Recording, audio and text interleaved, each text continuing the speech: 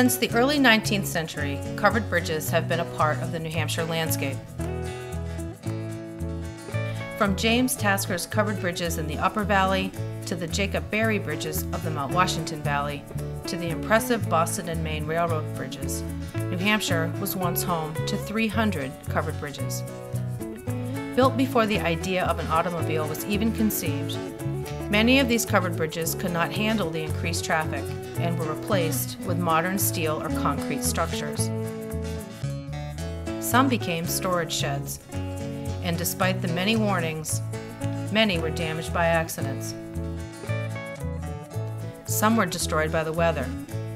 Many more were destroyed by fire, sometimes accidentally and sometimes on purpose. But by the mid-20th century, a movement began towards not only preserving these historic structures, but employing 19th century craftsmanship to do so. These covered bridges exist today solely because of the efforts of a small but powerful community, who both recognized their significance and honored their tradition. Today, there are over 60 authentic covered bridges in New Hampshire, 46 of which are over a century old.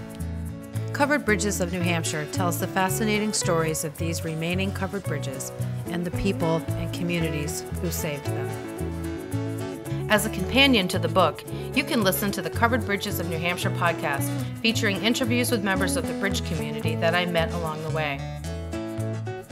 Join me on my journey to learn about the covered bridges of New Hampshire.